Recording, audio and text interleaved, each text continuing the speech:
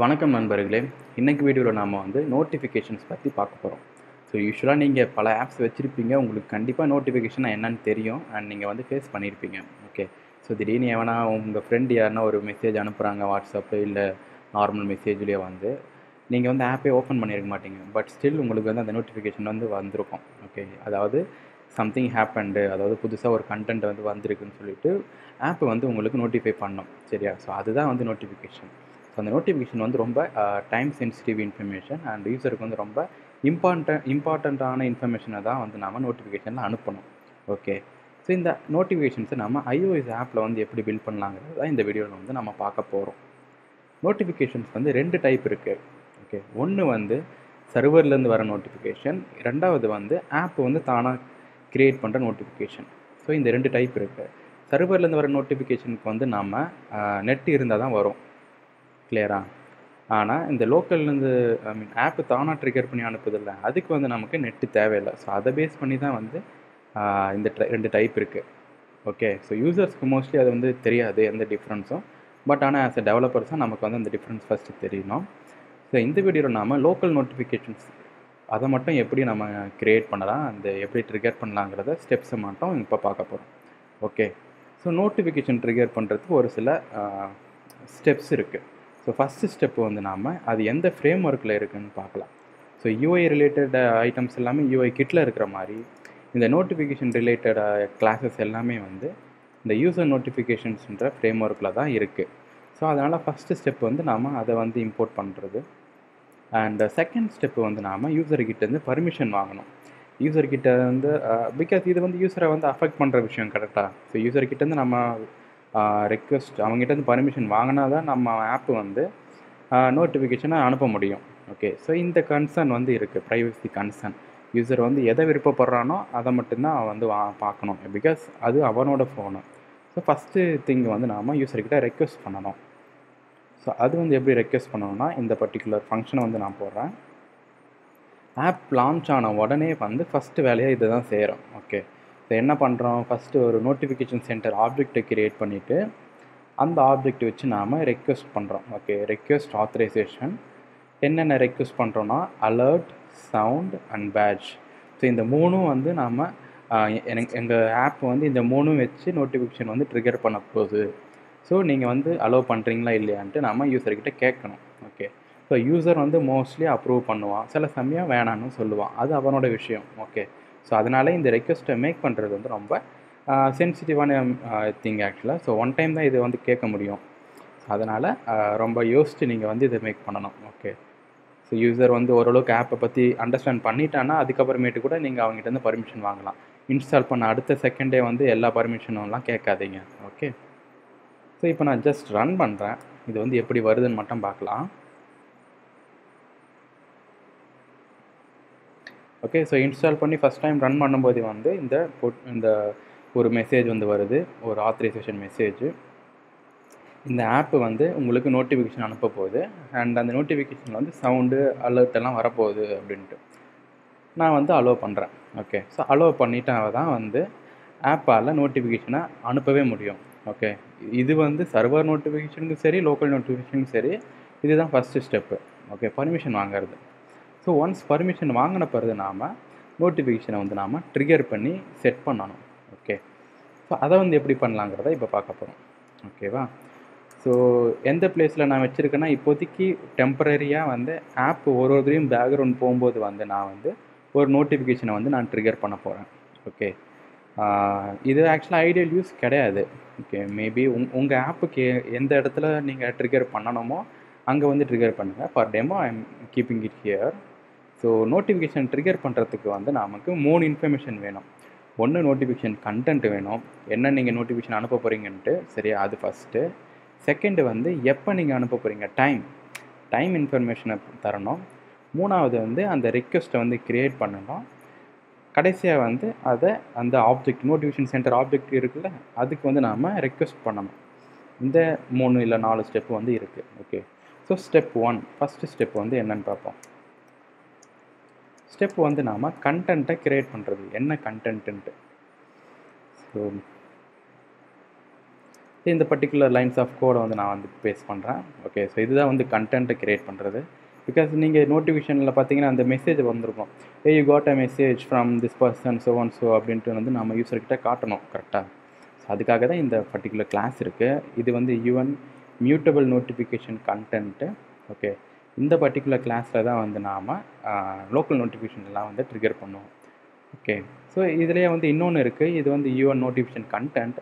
இதை வந்து நம்ம எடிட் பண்ண முடியாது இந்த கண்டென்ட்டை, அண்ட் இதை மட்டும் நாம் எடிட் பண்ண முடியும். ஓகே, ஸோ அதனால் அதை பற்றி இந்த நோட்டிஃபிகேஷன் கண்டென்ட் பற்றி நம்ம இன்னொரு வீடியோவில் பார்க்கலாம். ஓகே, ஸோ இந்த யூஎன் மியூட்டபிள் நோட்டிஃபிகேஷன் கண்டென்ட்டில் வந்து நம்ம கண்டென்ட்டை வந்து ஆட் பண்ணலாம். First title and body and sound and some batch information.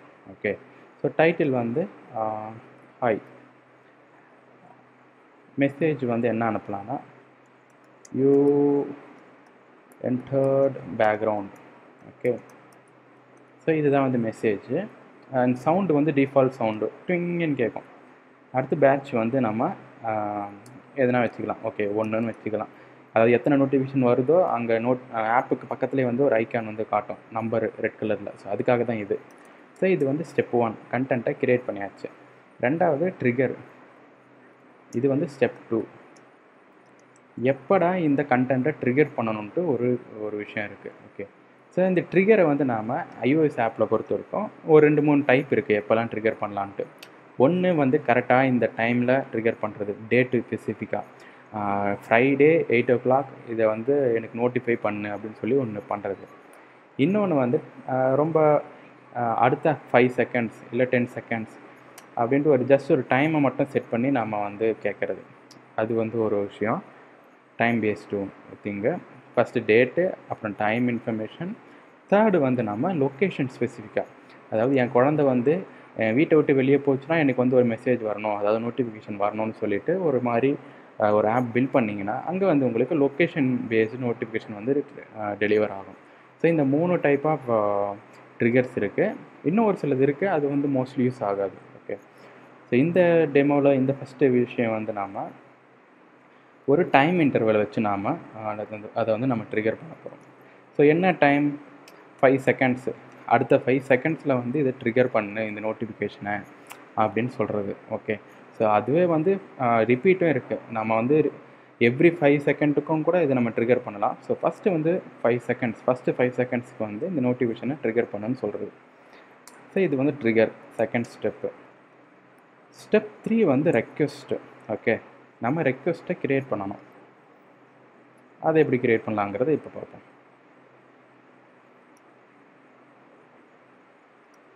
So ரெக்வெஸ்ட்னால் ஒன்றும் இல்லை, இந்த கண்டென்ட்டையும் இந்த ட்ரிகரையும் சேர்த்து வச்சுட்டு நாம் ஒரு நோட்டிஃபிகேஷனுக்கும் ஒரு ஐடியை வந்து நம்ம செட் பண்ணி அனுப்புகிறோம். ஓகே, ஸோ இது வந்து மேபி நாம் ஃபஸ்ட்டு சம் ஐடி, எதுனா ஒரு நோட்டிஃபிகேஷன் ஒரு ஐடியை வச்சுக்கோங்க.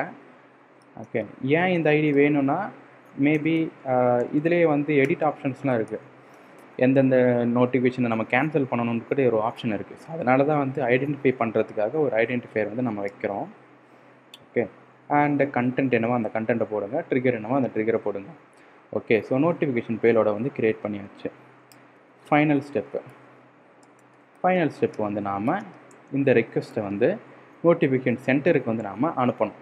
ஓகே, ஏன்னா நோட்டிஃபிகேஷன் சென்டர் வந்து நம்ம ஆப் வந்து ஓப்பனாக இல்லைனா கூட அது ஒர்க் ஆகும். ஓகே, பிகாஸ் நம்ம நோட்டிஃபிகேஷனை வந்து யாரை ட்ரிகர் பண்ணுவான்னா நம்ம ட்ரிகர் பண்ண மாட்டோம், சிஸ்டம் தான் ட்ரிகர் பண்ணும். சிஸ்டம் தான் வந்து ஆப்பை நோட்டிஃபிகேஷன் வந்து காட்டும்.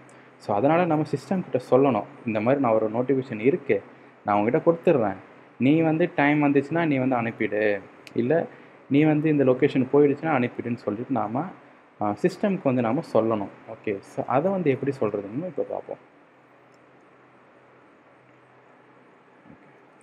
ஸோ சிஸ்டமோட அந்த நோட்டிஃபிகேஷன் சென்டரை வந்து எடுத்துக்கோங்க.